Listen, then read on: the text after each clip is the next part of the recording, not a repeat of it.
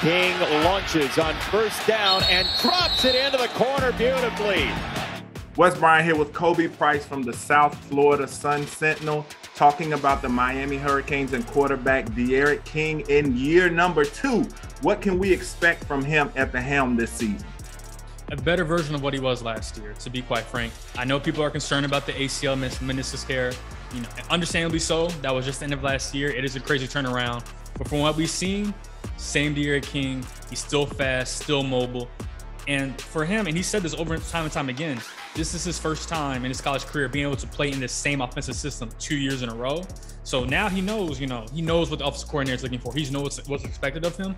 And physically, he looks up to par. Miami playing for the first time in 3 weeks.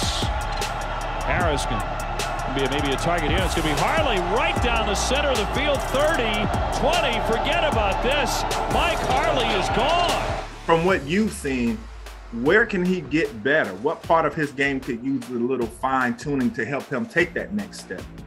A little bit of accuracy with his throws. I think he was at 64% completion percentage last year, but he can be a little more accurate in the passing game. And I think that's a standard he holds himself to.